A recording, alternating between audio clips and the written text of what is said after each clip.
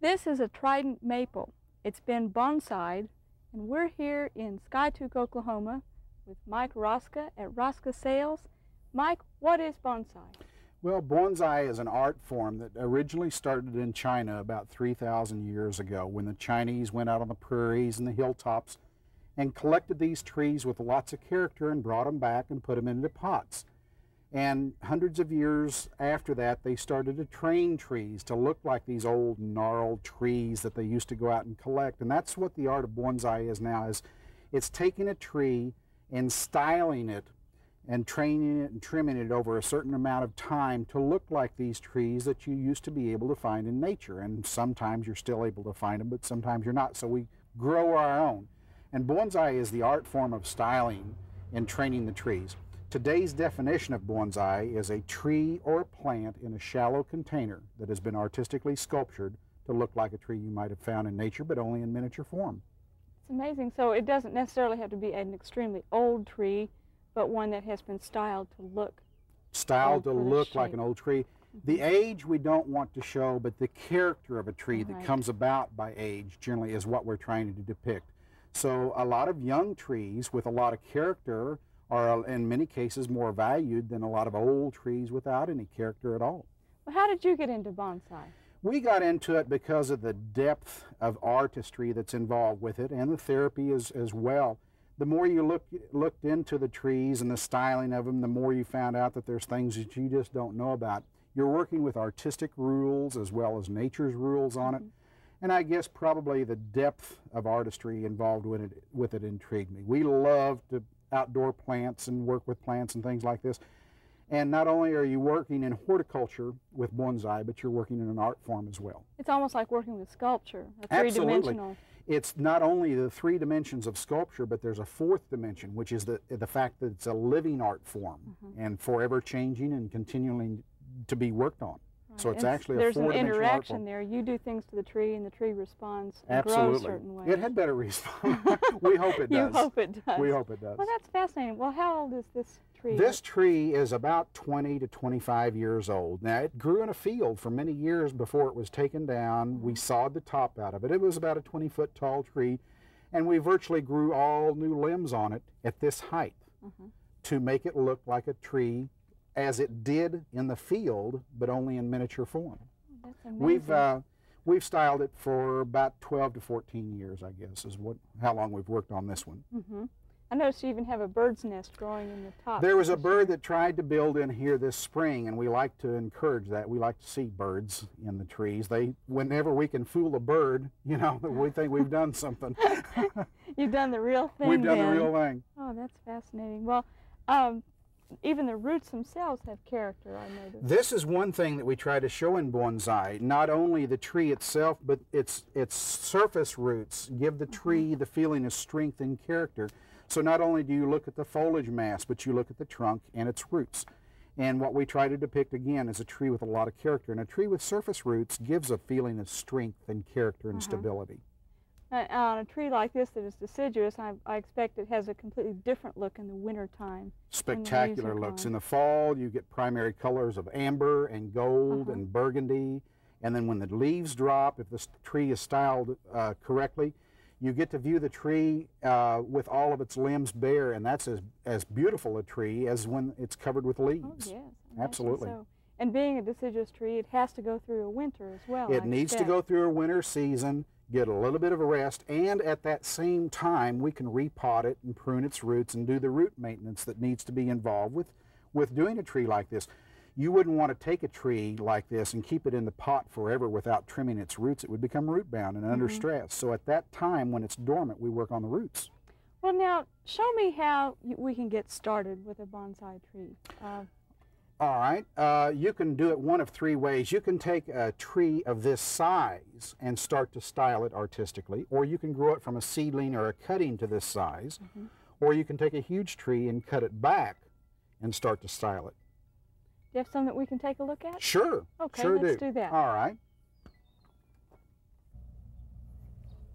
So we get our bonsai material from a lot of different sources. We grow our own from seedlings and cuttings and things like this. We buy a lot of it from wholesale growers. And this is typical of the inventory or the stock that we'll work with if we're going to do a big tree and want a big tree fairly quick. This is a Canardi juniper that's about 5 feet tall. And to begin with, it looks like an ordinary plant that you'd plant out in the yard. From here, we go into its initial styling. And the initial styling consists of the wiring, sculpturing the tree, maybe killing the top here, and placing the limbs artistically in a correct place to form a triangle, have a top or a pinnacle to it or an apex, and also positioning the limbs so one is not directly over the other. And this is some of your bonsai styling and some of the rules that you go by. You have alternating branches from left to back to right to back to left and so on and so forth. We do that with large pieces of wire to hold these limbs into a particular position. And that wire will retain those limbs in that position until it grows enough wood to stay there by itself. Now this could be a matter of 2 or 3 months or 10 to 20 years. However, once the tree reaches a certain development stage after this, then it goes into a bonsai pot. And this is very similar to what we're looking at. Now this is not a Canardi, it's a Hinoki cypress. And a Hinoki cypress is very similar in looks to the Canardi. This is a formal upright style. Now on this one we've killed some of the limbs on it because they were directly below some of the other foliage in nature. They would die. And as the story goes, of course, there's an eagle that roosts right up here every spring on this big dead branch. I see. But we form it into a triangle as well as doing the root work and things like this. This looks a little bit more mature than the Canardi over here. And the Canardi will look very similar to this as time goes by. About 3 to 5 years time is what we're looking at. So now you killed the top on this one. That's to show age on the and character. tree. Sometime along the way, maybe lightning struck that old tree sometime along the way, or a windstorm or whatever, and it died back. And that's what we want to show is the character in the tree. Create a colorful history for that tree just by the way that you train it. Absolutely. So this has only been trained for 3 years? No, this one has been trained for about 10 to 15 years. But they don't change much. After about 5 to 10 years, you won't see that much of a change in the looks. This one will look very similar to it in about 5 years. What continues to grow and change is the thickness of the trunk. It gets larger and larger and larger. You keep the foliage, for instance, pinched back so the dense foliage pads on the tree so it doesn't get large, and keep it trimmed back and things like that. And the only thing that really continues to grow is the large trunk and its surface roots. The tree in size stays virtually the same. Maybe in 25 years it might be 2 or 3 inches taller. So but it becomes keeping it dwarfed, keeping it pinched back. We trim its roots to keep it healthy. Rather than picking it up and putting it into a larger pot, we take it out of its pot, trim part of its roots, and put it right back in the same pot with new soil. And that root pruning has its own dwarfing effect on the tree. It slows the tree's growth down a little bit. It sure does, and it keeps it healthy. Keeps it totally healthy. This is one style. It's called a formal upright. It's a rigid formal upright tree. Its top is directly above its base. Its limbs are regimented around the tree. Very stylized tree with very pronounced limbs that it looks like its name, a formal upright tree. There are other styles of trees, might be an informal upright. We even have forest styles. Now this is a little sweet, a silver maple forest. We've worked on these trees for 11 years. The first 8 years were straight on the roots themselves, on these big buttress roots. Yeah, I noticed the difference in this one. You've got these great roots exposed, makes the trees look ancient. That's 1/3 the value of the bonsai is in its surface roots on a true bonsai, and it does make it look ancient. Gives the tree a tremendous amount of character, and you'd want to slip in there maybe on a Saturday afternoon when it's hot and sit down beneath its limbs and drink a Pepsi Cola. Have a picnic under there. Some of the artistry too is that the trees will have a tendency to lean out towards you. Subconsciously you pick that up as looking friendly. We use odd numbers. We use the same artistic rules as a lot of different art forms. We use odd numbers. The subject is not ever in the center of the pot unless it's a round or a symmetrical pot. The back trees, although they appear to be shorter, really aren't shorter than the front trees. They only appear to be shorter because they're 50 feet further back in the forest. Right, you're fooling the eye to focus on looking into a forest. Absolutely, and you're using the same artistic rules as a disappearing railroad track in the paintings. That's a good analogy. Sure. And tell me about this moss down here. The moss grows naturally on our soil that we utilize, and we spend more time taking the moss off on our true bonsai than putting it on because it covers up, guess what, our great big roots that we've been working on. But the moss helps aesthetically. It's very pleasing, very soothing to the eye, but it also serves a purpose in it keeps the soil from being washed off. And it's a good plant to have on the top of bonsai because it does serve a multiple purpose. Now I can see in such a shallow pot as this and in our Oklahoma heat, you've really got to work on maintenance of these, particularly through the summer. Can you tell me about that a little bit? The maintenance of them, maintaining a tree is very critical here in the Oklahoma weather. This tree is in no deeper soil than the thickness of the trunk at its base, so it needs to be watered 2 or 3 times a day in August.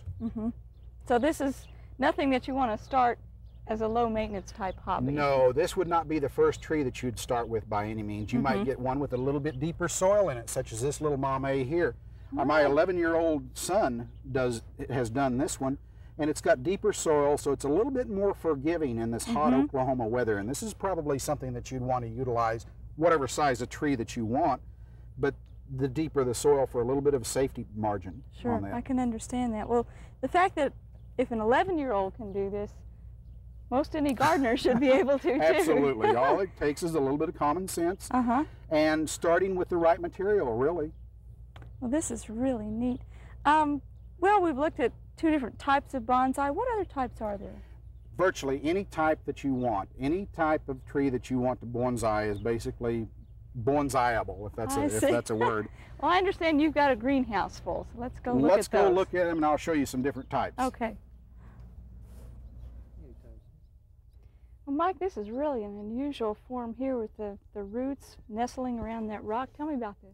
Well, that's called a root over rock style, and it's a specific style in bonsai. Now, something I also want to point out on this tree, this is a Japanese maple, and it's a traditional tree for a bonsai. But from the roots on up, it's not a bonsai as of yet. It has not taken on any artistic styling whatsoever. So we've got another several years worth of work to do to style this tree and make it as beautiful a tree, bonsai-wise, on top as it is from the trunk on down through these roots. Once it gets styled correctly, then it becomes a bonsai, and it's no longer a pretty Japanese maple in a pot. Okay? Right. Now, to give you some idea, as far away from tradition as the Japanese is into tradition is a jade. You can bonsai jade, and this is a miniature leaf jade, Portucala afro, and we've actually trained it with wire to be an informal upright. You see how the trunk sort of squiggles around here? The top's still above the base, and we've placed the limbs throughout here. The tree's about 7 years old, and we have also worked on the roots all this time as well as the top and the trunk. So from here on out, it's a maintenance project, getting these to fill out a little bit more foliage, and of course bringing it in the winter because it's not winter hardy. This makes a beautiful indoor bonsai. Oh, I imagine. Sure. But that's something we need to talk about. This is an indoor bonsai. Versus the Japanese maple, which must stay outdoors. Must stay outdoors, and I'll point out some other indoor bonsai as we go along. Okay. This is a tree in rock style. It's a piece of riverwash sandstone from Keystone Lake that we bored a hole in, about a 1-pint size hole, and took a juniper out of a 5-gallon nursery container and actually styled the tree to fit the container.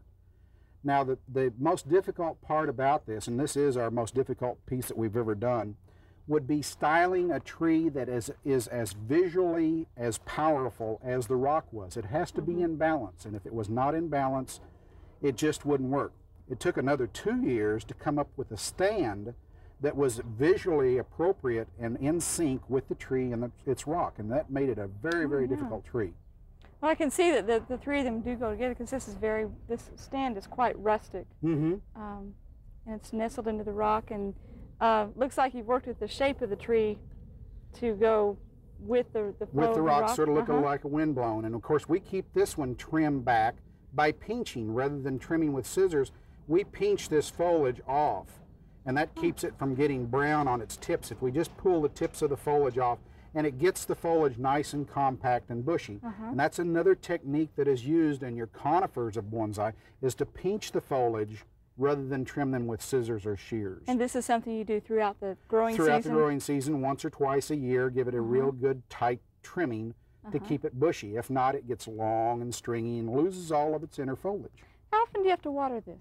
That needs to be watered at least once a day because of the small amount of root space in it. And when it gets July and August, although the junipers like hot, dry weather, it needs to be watered at least every day. It'll go 2 days without water, but it might put it under some sort of a stress if we allowed it to do that. So if you go on vacation and take care of having the dog fed, make sure the bonsais are watered too. Absolutely. Bonsais need water just like puppy dogs. Good deal. Okay. Some of our other bonsai, we said that we want to imitate a natural tree in nature. This is a bald cypress that we've worked on. This is its 3rd year of work. We're just now starting to work on the top, getting it refined. We worked on the root structure for the first 2 years of the tree, and then we uncovered the roots and put it into a bonsai pot this year. There again, it's in a very shallow container, so you have to stay on top of it as far as the watering goes. That's an outdoor hardy tree. It's one of the hardiest trees in this area, and it's one that survived the Dust Bowl probably better than any other tree around here was a bald cypress. Well, I know there are some on the OSU campus, and they survived the students' foot traffic, so they've got to be tough trees. When it gets tough outside, this thing just drops its leaves and goes dormant until everything starts to loosen up again. Oh, that's a good kind of tree to use. Oh, absolutely. Yeah. Again, this is a good form of a cascade where it's cascading maybe down a cliff or something. This is a pyracanthia, which it's got beautiful white flowers in the spring, red berries in the fall, and thorns to stick you with. It's called a fire thorn as well. And that shows the typical cascade style where one branch trails down and cascades over the side of a cliff or whatever. All right.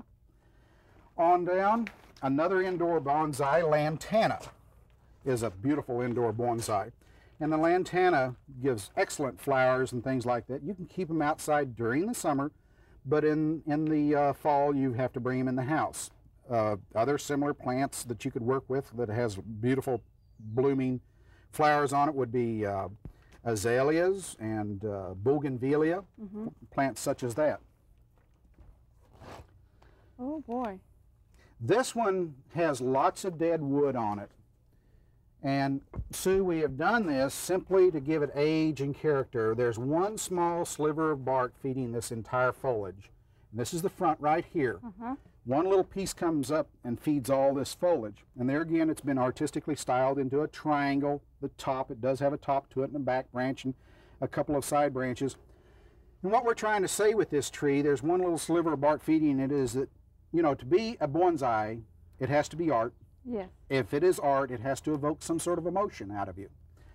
And what this tree is basically saying is, I've had everything conceivably thrown at me that you can throw at me, and I'm not about to give up yet. Now, a lot of people, you know, and we've talked about it, can relate with that, that are from here in Oklahoma. Yeah, hard times. So that's a good old Oklahoma tree. Well, it looks like it's been through some rough weather. Oh, absolutely, but it loves it now. It's all the rough part is over with, and like I said, it has tremendous amount of character due to the dead wood. I understand you've got one that a lot of Oklahomans can relate to. Absolutely. Let's look at you know, what bonsaiing is all about nowadays is taking trees indigenous to your area. And the Siberian elm was planted in the early 30s as a windbreak by the farmers in southern Kansas and northern Oklahoma.